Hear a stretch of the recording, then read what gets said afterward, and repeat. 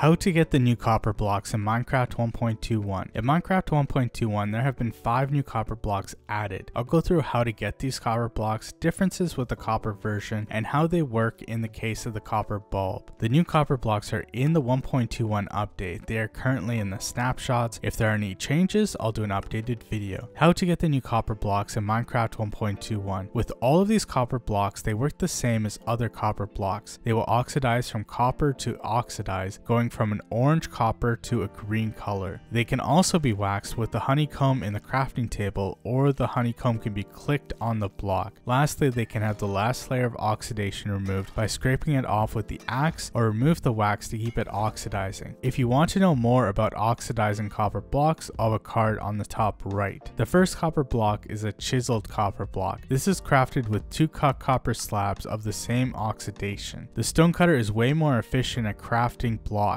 The chiseled copper block will have an X on the side with a square in the middle and a border on the sides. Next is the copper door. The recipe is 6 copper ingots crafts 3 copper doors in the crafting table. The copper door works the same as other doors, being open, closed, or powered by redstone. After this is a copper trapdoor. The crafting recipe is 6 copper ingots crafts 2 copper trapdoors in the crafting table. Like the door, this can be open, closed, and powered by redstone. I was curious if either of these doors would have some properties like the iron doors, but they do not. Next is the copper grate. The crafting recipe is 4 copper blocks of the same type, craft 4 copper grates in this pattern in the crafting table. Copper grates is an interesting new block as it can be waterlogged, meaning water can be placed inside of it. Also, the block is transparent so light can pass through it, and it cannot be powered by redstone. Also, because it is transparent, mobs can't spawn on them, and mobs can't suffocate if their head is inside of the copper grate. I think this is a great new addition in the game, as it gives you a decorative block that acts like a glass block but looks completely different. Plus, they have different colors depending on the oxidation. Last is the copper bulb. The crafting recipe is 3 copper blocks of the same type, a blaze rod, and a piece of redstone dust crafts 4 copper bulbs in this pattern in the crafting table. The copper bulb is a new light emitting block. It will output a light level depending on the level of oxidation. At copper, it is 15, exposed is 12, weathered is 8, and oxidized is 4. The unique part of the copper bulb is that it only has to be powered by a redstone signal once to turn on and emit a light, and can be unpowered by being powered again by a redstone signal. When a redstone comparator is facing out from the copper bulb, it will output a signal of 15 no matter the oxidation. The copper bulb is useful in redstone as it can act as a T flip-flop. The simplest way to explain this is that you can turn on the copper bulb, it can power a redstone circuit or a farm, and turning off the copper bulb could unpower it. That's the simplest version, but it can be put into a lot of different redstone circuits and has a lot of possible applications.